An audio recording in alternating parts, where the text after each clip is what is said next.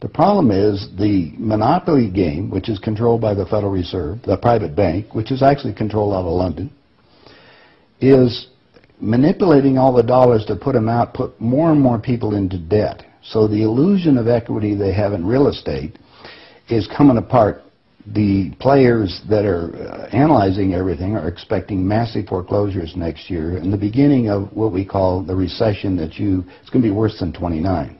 It's your house that you're living in. You think you own it. You don't. Right. You have contractual right to transfer the airspace, subject to you paying taxes to the state. Right. Or the Global 2000 discussions that we had. The real problem that they have, as Kissinger says, is there are just too many people on the planet. And 40% of the world, 2 billion of us, exist on less than $2 a day. The summary of the Global 2000 report I put up on my website, nohoax.com, but if you look at it, it makes sense to get rid of people. So what they said, they're going to make godlike decisions on who lives and who dies. Now, obviously, some of the meetings we sat on, we were planning on using neutron bombs on the major cities, because that contains most of what they call... You actually heard this? I sat in on the meetings. I was in the game big time. In fact, I was making such a mess, they decided rather than kill me, which they could, they just invited me into the inner group and asked me to be the finance chairman. And at that point, I probably would have been in, Secretary of the Treasury or something, whatever they wanted to do with me. What I was doing prior to that, so, making it right, I would volunteer to become a president of a company, and I'd go in and liquidate it. And we get rid of the expendable containers. That was my job. Expendable containers meaning human beings? That's right.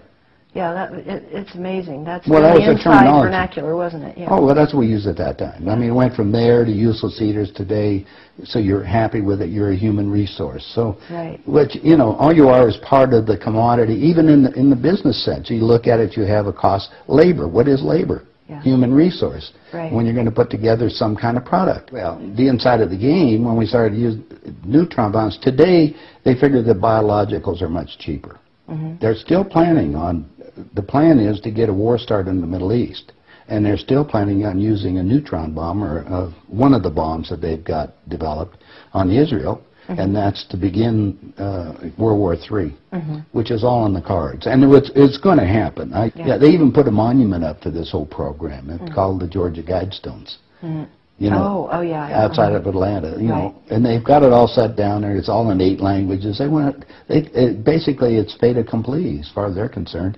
It's just to get the thing going in the Middle East, and it's not going fast enough. I mean, Carter put this thing in, so we have the Plan 2000, with the war starting in the year 2000 in the Middle East.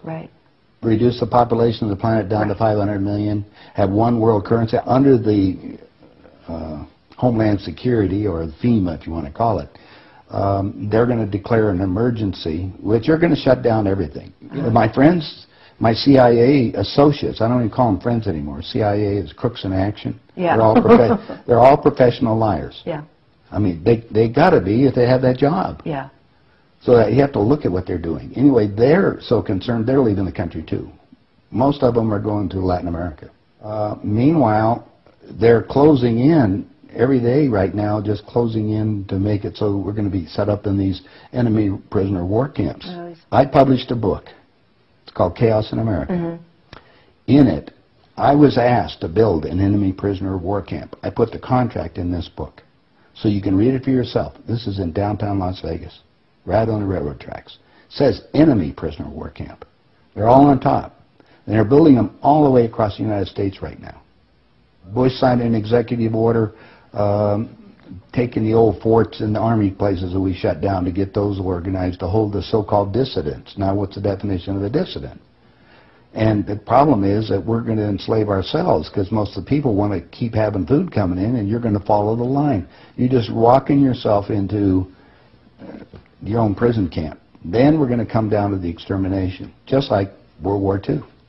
Well, Phil and I have lectured together. I know Phil Snyder. He's dead now. Yeah, I know he's dead. And so what about what he was saying about the number of bases at that time? I think it was 129 bases before he died.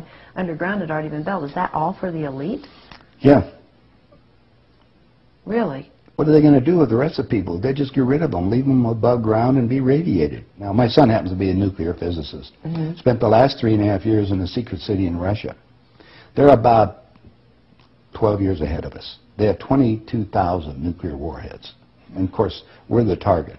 The Soviets had 3 nuclear submarines on the west coast and 3 on the east coast. They're about 2 football fields in length, 5 stories tall, and they all are nuclear power and aimed at our major cities. Okay. West Coast's gone. Well, because the plan is the northern hemisphere is where they're going to release the nuclear bombs, and the theory was that the winds from the North Pole that are coming down, because that's increasing drastically, will go to the equator, and there will be very little spillover because of the reverse of the winds, because of the southern hemisphere. Okay. So therefore, the nuclear radiation here will be a lot more than the southern hemisphere. And this is a fait accompli, you believe? Oh, they think so. Oh, yeah, they think they won. That's the reason why they don't bother about me talking about it. They don't care whether you know or not. What are you going to do about it? And you have no idea what China is until you go over there for yourself. With 1,300,000,000, you understand, almost, well, a little over 4 times our population. Right. It's, you know, I spent some time over there and I had some government friends.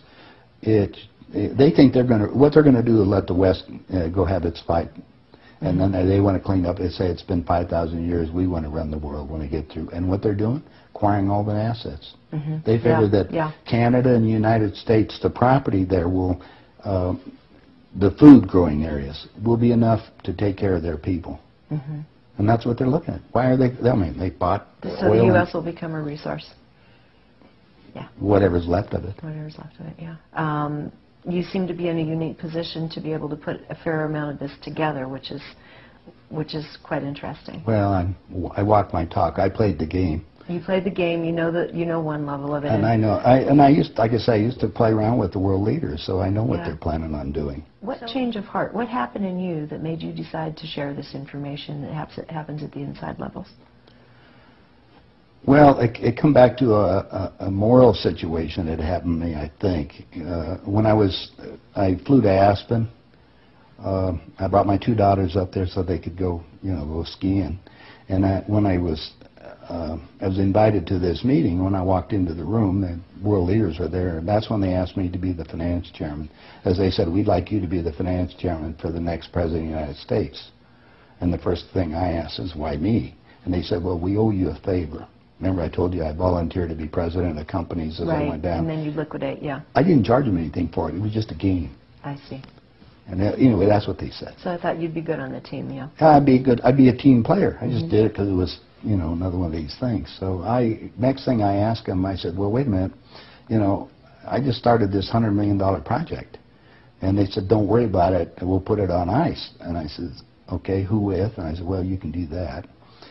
Then I said the next thing was, who is going to be the next president? Now, this is 2 years before he became president. Right. And they said Jimmy Carter. And I said, Jimmy who?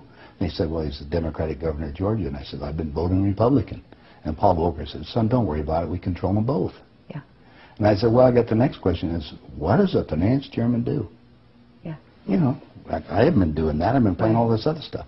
They said, will you sit down with Ted? And so I sat over with Ted Kennedy. He's sitting right next to me.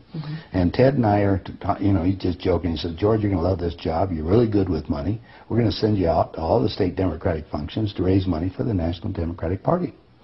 And he said, you're going to meet some real foxy ladies. And just then, my daughter walked in. Ted looked at her and he says, wow, I want to go to bed with that. I says, no, you don't, Ted. That's my daughter, and she's 14. And his response to me was, I don't care. I was livid. I really didn't know what to do. So it was that moment well, of that wait a minute. personal insult. That was part of it. Yeah. I got up and I walked across the room. Yeah. I then talked to Pierre Trudeau and his wife, who was the Prime Minister of Canada at that time. And I'm sitting in front of them was a little half cigar box full of white powder. And then I'm looking around the rest of the room. I said, my God, something hit me at that point. If the world leaders have to resort to this, I don't think I want to be part of this thing. I mean, even to the dark. Even to the pollution and getting everything else they're talking about, getting rid of all the other people. I mean, I was raised in a packing house and slaughtering animals, and you get to the point where people are just animals at that level. And then I found out a little bit more about the details of the Plan 2000, of the annihilation of the entire planet. I said, I got to stop these people. There's something there. I mean, it was just, they got to be stopped.